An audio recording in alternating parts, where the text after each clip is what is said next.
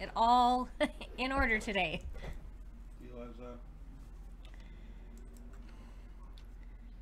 Good afternoon, everybody. I'm excited that you're here.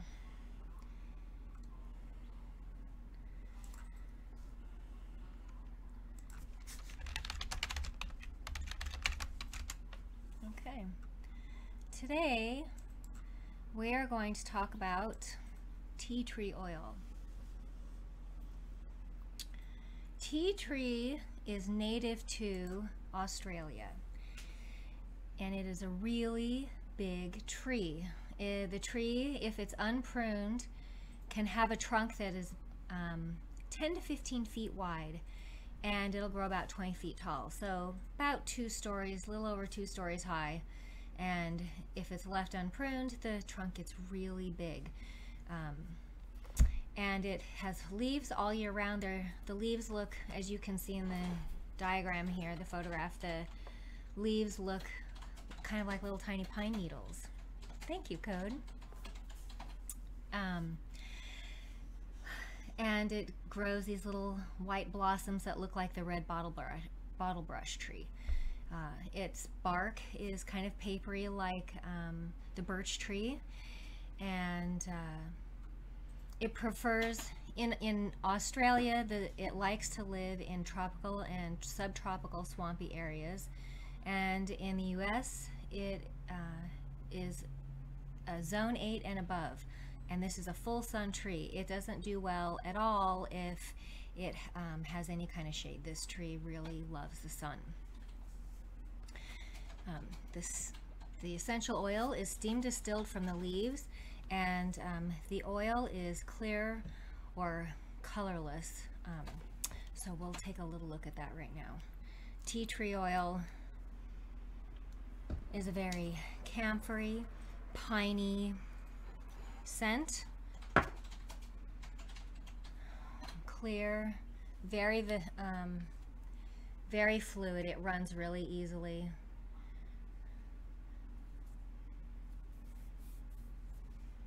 And I consider this to be a warming oil on your skin. So any area that you apply it to gets a nice warming sensation to it. The active chemistry, oops, pardon me, that should say tea tree. The active chemistry in tea tree oil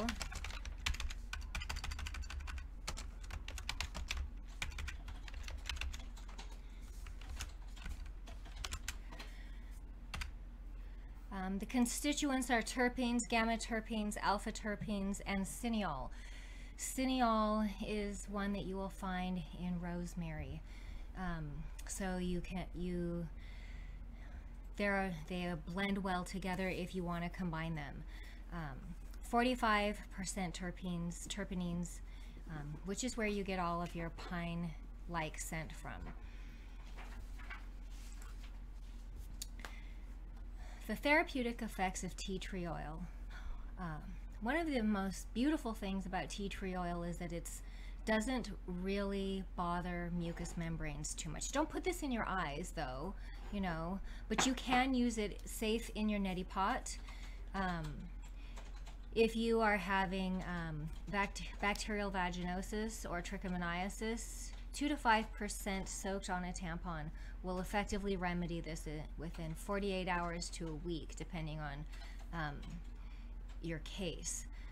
It's antiviral, antifungal, anti-inflammatory, and analgesic. So topically, it is a pain reliever, a significant pain reliever. It is also bactericidal. It is insecticidal for head or pubic lice. Protects the skin from deep burns of radiation therapy. So another oil for anyone doing cancer treatments. Apply this before and after your radiation therapies, and it helps keep your skin from frying and burning and opening up and becoming a wound and a separate care issue. 8 milligrams 3 times a day in a stomach acid resistant capsule for bladder infection. Does not cause liver enzyme deviation over a 6-month period. So if you have chronic cystitis or if you have chronic bladder infection, this is a safe long-term treatment. For vaginal yeast infections, tea tree oil is easily remedied with a tampon soaked in 20% tea tree to apricot oil for the carrier oil, and change your tampon about 4 times a day, and you can leave this in overnight. This is not going to cause you any issues with toxic shock syndrome. Measurable benefits for inhalation therapy for asthma, bronchitis, and a good rinse for laryngitis. Hey guys, thanks for being here. Yeah, it's really great for lice. So, even though it's good for lice, it is not good for fleas on your dog. Tea tree oil is really toxic to your dog. Don't use tea tree oil on your dog or cat. It is a strong antimicrobial that works similarly to disinfectants such as chlorhexidine because it denatures protein. It takes apart the cellular wall. So this is really great for skin microbes and things. It has an effective strength against staphylococcus and streptococcus. So if you have a staph infection, this is really good for maintaining your wound cleanliness. You can use witch hazel and tea tree oil and rinse your wound regularly to help kill and eradicate the staphylococcus. And if you have streptococcus in your throat, you can do warm water and salt gargles with tea tree oil added to it. Really effective for it. It is also effective against pityriasis, versicolor, folliculitis, and interrigo. It is a seborrheic, as well as seborrheic dermatitis and dandruff. So if you suffer from chronic dandruff, you can add this significant percentage, up to 20%, to your hair conditioner, or even to coconut oil to treat your scalp with, and it will help bring down the dandruff and calm your scalp down. It's really great for seborrheic dermatitis. Is skin that is really rashy and dry and scratchy, but also weepy and kind of wet in what it produces, but dry in the texture of the skin condition. Applying this to this kind of skin condition will really help to clear it up, relieve the pain and the fire in it, and it'll also create healing in the skin that's damaged. It's really very effective in skin yeasts as well. So if it's really great for thrush, it's really great for vaginal yeast infections, it's really great for nail fungus. All of those things this oil is extremely effective against. It helps to heal gingivitis with daily rinses. In fact, it is more effective than chlorhexidine and sulfadiazine against MRSA, and is although the most effective is mupirocin, it is more effective than chlorhexidine against MRSA. So this is definitely essential oil for you to keep in your bag. If you are traveling, if you are hiking, if you are snorkeling, if you're out in the water and you cut your foot, immediately apply some tea tree oil there because it is so effective against these things. Let's see. Reduces histamine induced welts within 20 minutes. So if you have rubbed up an animal or a plant, or have eaten, have scraped yourself with something you are allergic to, and you have allergic welts on your skin, tea tree oil will bring your welts and itching and discomfort down within about 20 minutes. And it is a superb, neat essential oil for your acne and facial blemishes. Some of the untested folk medicine uses of tea tree oil, and I like to list these in this conversation because over time things prove themselves out for what they're good for, even if they haven't been researched in a lab yet. And it's important to know what folk medicine talks about as far as plants and oils and things. So the crushed leaf is really good for inhalation for cough and cold. Leaves sprinkled on wounds, crushed leaves sprinkled on wounds and covered with a poultice help to draw out infection and create healing in the wound. Infusion for sore throats and skin ailments. We talked about making an infusion last time with Kelly on our show, and so you can take your leaves and crush them up a little bit and boil them and have a beverage for gargling. This, I wouldn't necessarily drink this, but I would definitely gargle this. And you can also apply the infusion to any of the skin ailments that you have if the oil makes you feel too sensitive, if it's too rough on your skin. It's really good for tonsillitis, pharyngitis, colitis, sinusitis, oral ulcers, nail mycosis, and insect bites.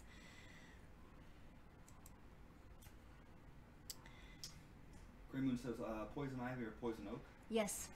Yes, that would be a seborrheic skin eruption. Definitely. Anything that gets weepy is definitely benefited by tea tree.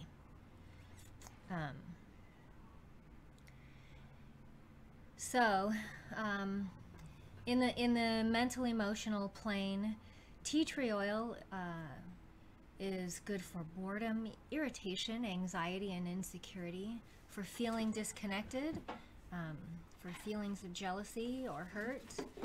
Tea tree oil helps with depression, panic, isolation, loneliness, insecurity, apathy, mental fatigue, and grief. So, you know, we're going to cover the full trifecta of wellness when we talk about our oils, and we want to make sure we talk about mental, emotional aspect of what our oils can do for us. Typically in inhalation therapy. So, tea tree at a 10% with frankincense at 10% in calendula infused oil was applied to a deep wound, a heel ulcer, and lightly packed with sterile gauze. And this blend healed the wound completely within 14 days. The wound had been treated with pharmaceuticals and had tissue loss due to necrosis, and it hadn't healed. And so this 10% tea tree and frankincense oil was applied to the wound several times a day and unpacked and repacked, and was completely healed in 14 days, where it was not going to heal before. So know that your tea tree oil and frankincense oil can be applied to deep wounds. Not all oils can or should be applied to deep wounds, but this is an essential oil that's really safe for a deep wound. How to use fresh tea tree. The crushed leaves are inhaled and used to treat congestion and colds. Infused leaves can be drunk for cystitis at the onset, and you can make a mash for bug bites and apply it. You don't even have to take that into the house. You can just crush up the leaves and rub them against your skin. So you know, if you're out and you happen to be near a melaleuca tree, get your leaves and crush them up and rub them onto your bite. It'll soothe that real quick. You can also crush your leaves and throw them into a bathtub as a tea for aches and pains and for improving any breathing difficulties that you're having. So the fresh plant is usable too.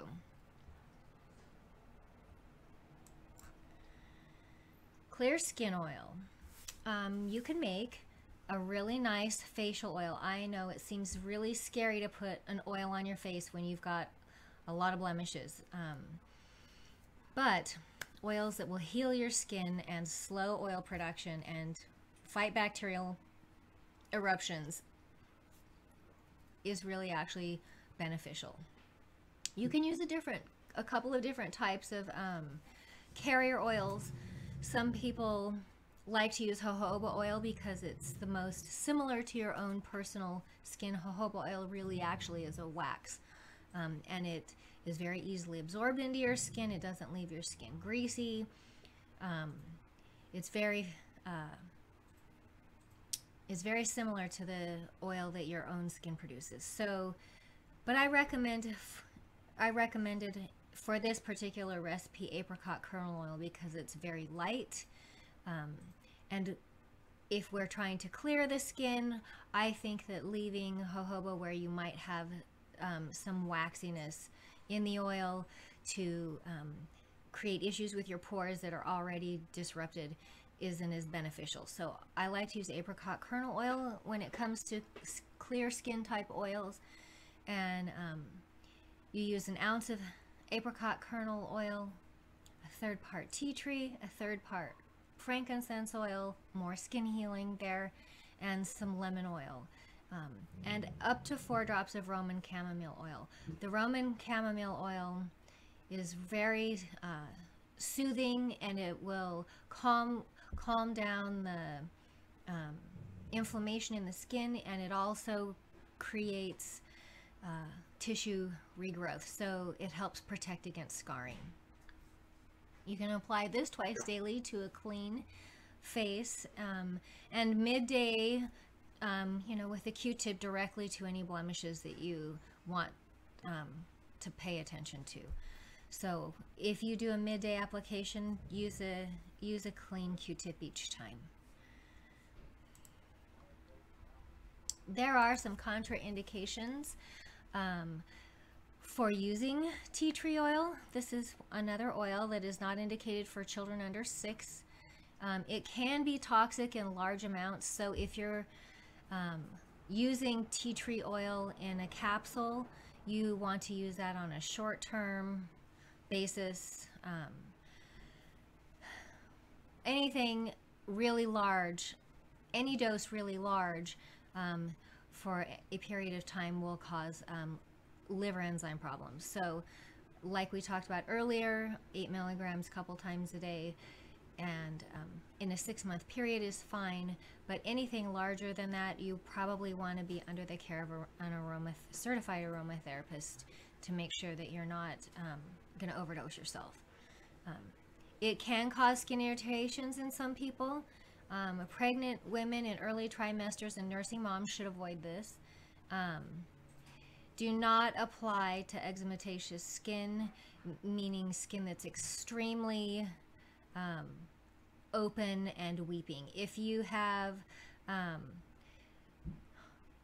you really want to make sure that if you're going to apply it to really disrupted skin, you have a carrier oil, and that you start with a very low percentage, 1%, maybe 2 at the most. For people who have turpentine allergies, tea tree is not for you. It will cause skin irritations.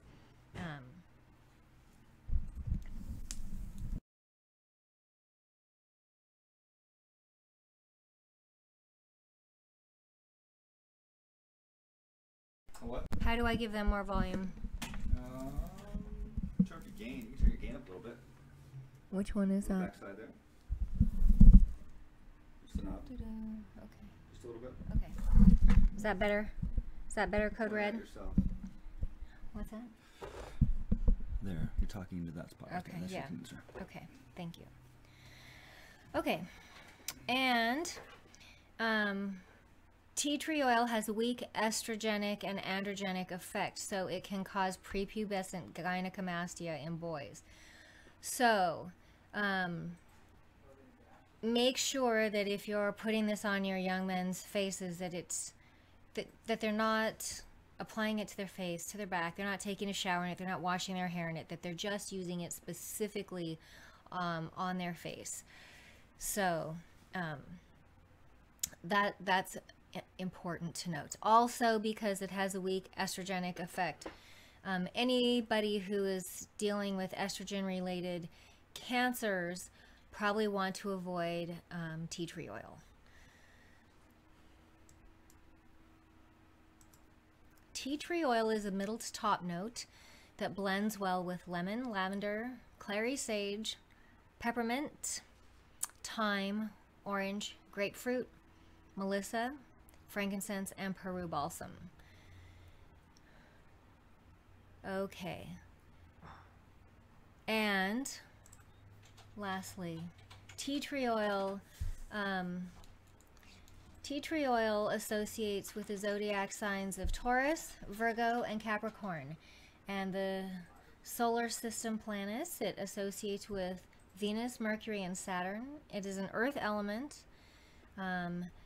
It associates with the earth star chakra and the third eye chakra, and strengthens stomach and spleen. Earth star chakra is low. It's out of your body. It's below your feet in the ground, a couple of feet. So this is, even though it's a middle to top note in perfuming, it is a very grounding, centering, connecting essential oil, which makes a lot of sense when we go back to our emotional profile, because it helps with anxiety and feeling disconnected and feelings of isolation and loneliness. So those are all feelings that associate with being ungrounded. So tea tree oil is an earth element and will help you feel that, really help that sensation of being grounded and centered and connected. Trees have big root systems that connect to one another, and they communicate with each other through their root systems, and so this is a really wonderful oil for that.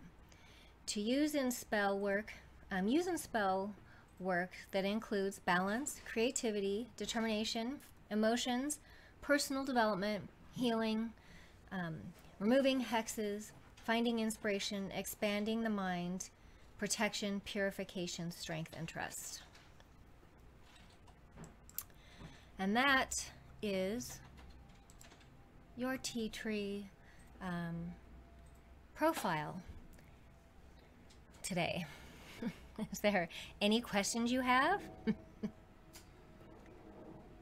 we have any questions? Well, would this be, I mean, you touched on it a little bit, but in the outdoor department, would this be one of the ones that you would put together for your outdoor first aid kit? Outdoor first aid kit, or the shit hits the fan, or your preparedness list? Yes. Where would that fit in there? This is definitely a bug out bag oil, because it fights staph and strep and MRSA very strongly. You want to take this with you. It helps with bug bites. It helps with sinus stuff. It helps with being able to breathe. So I definitely put this oil in your bug out bag. Okay. And most of the time you can apply tea tree oil neat to your skin, which means without a carrier oil. If it makes you sensitive, then I would of course recommend adding a carrier oil and starting at 2%. So yeah. Do we have any other questions?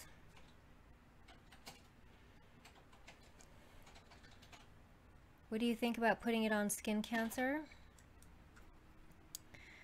On what?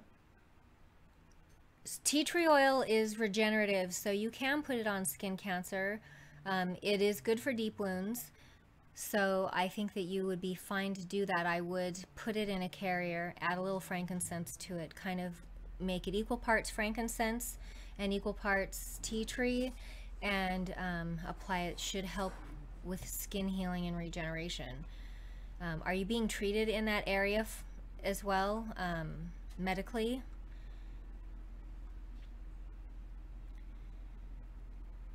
What does it smell like? Tea tree oil smells like a camphor pine tree. It's green, it's bright. There's a lot of camphor. There's a little bit of smell like rosemary. It's kind of like a piney rosemary camphory smell. Is that helpful? You can use witch hazel as a carrier on the skin, and it actually, witch hazel will actually help your oils when you use them to disperse a little bit. Witch hazel is a dispersant, so it will cause your essential oil to spread and try and blend in with water or the fluid, the tea tree oil, excuse me, the witch hazel, more like a solution. So it won't just sit on the top of the witch hazel in droplets. It'll disperse and spread about.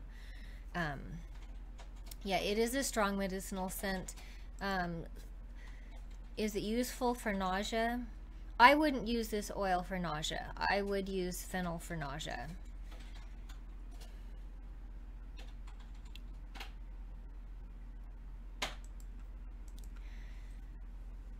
Okay, let's see.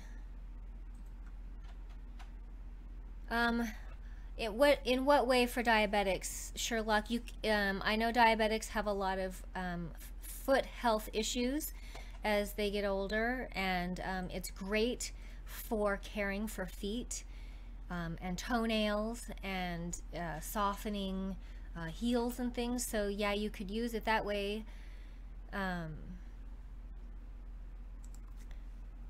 Yeah, early bird, I would definitely get some tea tree and some frankincense and incorporate that into her care. Is this the same melaleuca that people use or relative? This is the same melaleuca. There are a couple other melaleucas, but the primary melaleuca for tea tree oil is Melaleuca alternifolia. And I didn't tell you this. Here.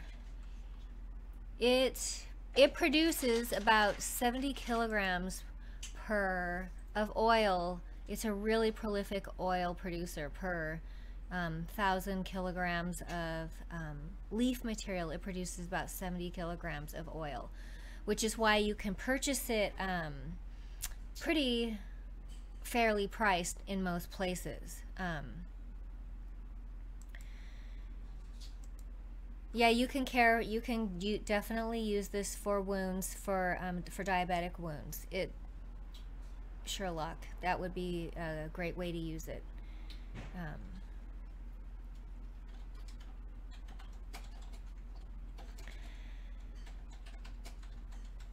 Yeah, you're welcome, Silver Creek.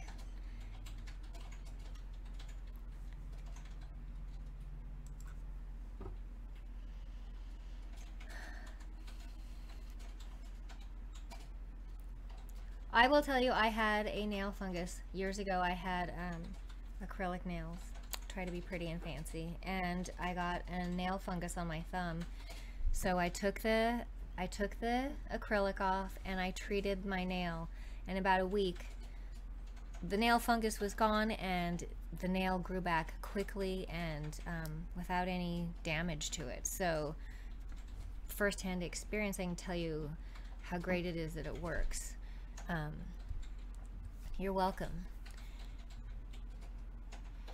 Is there any other questions for today?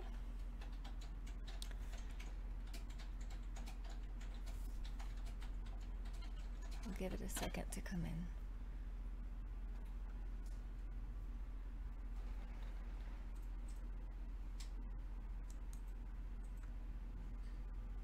All right. Well, it doesn't look like I have any more questions, so I'm gonna let you guys know where's the best place to get essential oil. I use them for my soaps, but it's so expensive. Where are you at, Silver Creek? Are you in the US?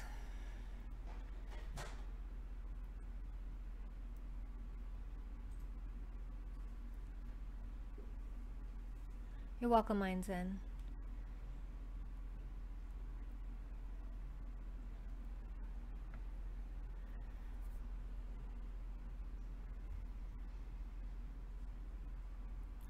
You know, Julian, I would think that you could use it for ringworm. You're in Cincinnati. In North Carolina near you, there's a company called Loving Scents, SCENTS, and she sells bulk oil at a really reasonable price. And I used to work with her father for 15 years before he passed away. So I know the quality of those oils are exceptional. Give her a try. Actually, Melaleuca trees can be found in neighborhoods where they're in zone 8 or above. So check your local nurseries and see if they have them available, and if they do, you can grab a couple of pictures and go marching in your neighborhood to look for them. They would be out in plain sun, a lot like a eucalyptus tree would be. They really love the sun. So that just about covers it. Wednesday, I'm going to be doing a class on preparing for your Samhain celebrations at the end of the month, and on Friday I'm going to be teaching a class, a kitchen witch class, on how to make your black salt. So join me then. Your essential oils for will you put that link in there? It's in your Telegram. Corey's going to give you a link to the events page on my website so you can keep track of the upcoming events. And your tea tree oils will be coming up this month in the next week or so. So keep your eye out in your mail for them. And thank you guys for joining me. I really enjoy seeing you here. Thanks so much. Hold on, don't kill it yet. Don't kill it yet? I'm not as fast as you. Oh, I'm not a moderator, damn it. I'm really struggling over here. You're doing great. I see you over here. I don't know how you have 9 conversations going on 5 different platforms. Well, I don't know how you do it. It's how I think.